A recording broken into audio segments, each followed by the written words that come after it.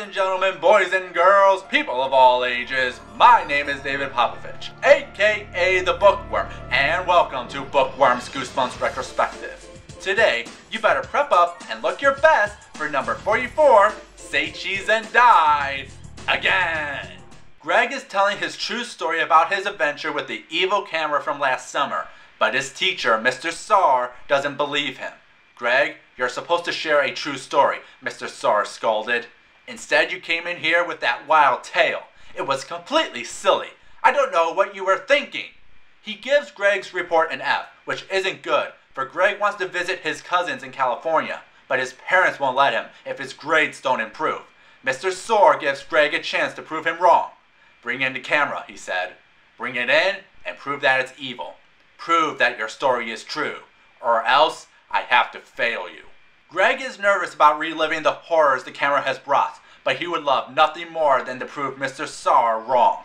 Cause Mr. Sarr is a total prick. That's not hyperbole. Mr. Sarr is one of the worst human beings I've read in a Goosebumps book, always having a sick pleasure in others' pain, especially later on in the book when Greg is suffering from a photo of the camera. Sounds like someone is unfulfilled with his life. No wonder they call him Sourball. But yes, Greg does get the camera again and relives new terrors that will push him to his limits, all just to see some people in California. Kind of lame. The cover itself is goofy, and I know why.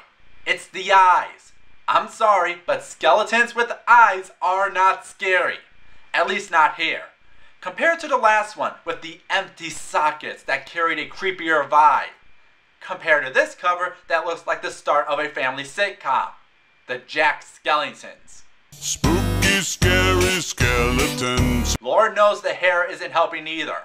4 words. Comb-overs and spiked hair are not scary. It's just goofy. Smile for the camera. The story itself follows extremely close to the same template as Monster Blood 2. You have our main character being mocked by a mean teacher about some supernatural encounter from last summer, and the only way to prove themselves right is to bring back the horrors from before, cause logic! And I'm sorry, Greg's reasons to get the camera are stupid. Maybe to a child around Greg's age would understand his thought process, but as an adult, you can't help but feel that Greg's reasons are stupid. You don't get to see some people during the summer.